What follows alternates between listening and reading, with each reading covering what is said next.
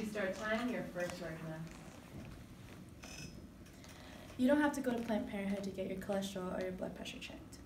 If you want an abortion, you go to Planned Parenthood, and that's well over 90% of what Planned Parenthood does. This is a quote given by U.S. Senate John Kyle, and when I came across this quote, what really shocked me is the lack of knowledge on Planned Parenthood that he was given. Planned Parenthood is viewed as good and bad, but no matter the viewpoints, it provides so many things that many are unaware of. We are all growing teenagers and adults, and no matter how much we think we know about our health care, we don't really understand and truly know the possibilities and services that are provided for us. Now, I'm credible to speak on this source because I'm someone who has done multiple research to scholarly articles, blogs, websites, and watched multiple videos on the subject. Now, Planned Parenthood is an organization that has provided men and women services ranging from family planning and birth control to treatment for sexually transmitted diseases for over 60 years. Now first, I will talk about how society perceives this agency. Then I will discuss what Planned Parenthood really is. And lastly, I will inform you about all the services Planned Parenthood offers and offers for women and men, and what the world would be like without it. Now, hopefully not to this extent, but there are many misconceptions about Planned Parenthood. Now, I will explain to you Planned Parenthood's mission statement and the common misconceptions about Planned Parenthood.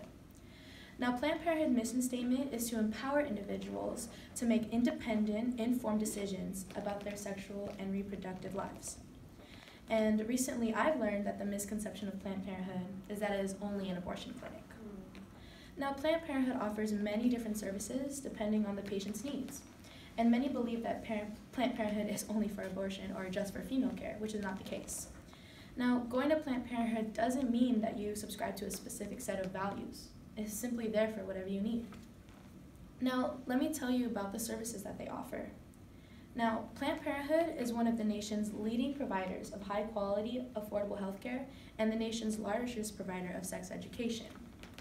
And according to authors Deborah Goldschmidt and Ashley Strickland, on August 1st, 2017, on CNN, she discusses how they provide so many services, not only for women, but for men too, such as abortion referral, birth control, emergency contraception, HIV services, LGBT services, men's and women's health services, patient education, STD testing, treatment, and vaccines. Now, they also provide family planning, which is a way for women to plan out how and when they want to have their family developed. And many are unaware of all these services that they do because they simply just don't take the time, or they've just never been taught all this stuff that Planned Parenthood provides for them. Now, lastly, I would like to discuss what the world would be like without Planned Parenthood. Now, if current defunding efforts and attacks on Planned Parenthood work and the doors are locked, the 2.5 million people who depend on the organization for care could face many hardships.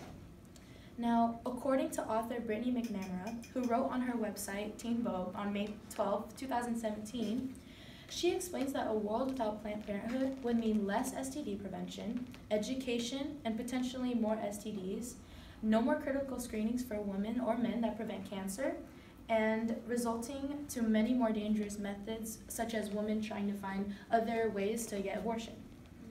Many will lose access to basic health services, advice, and help. Now, this was a statistic on a Arizona blog by the Washington Post on September 4th, 2015, and this pie chart was just given to show us the percentages of what Planned Parenthood does.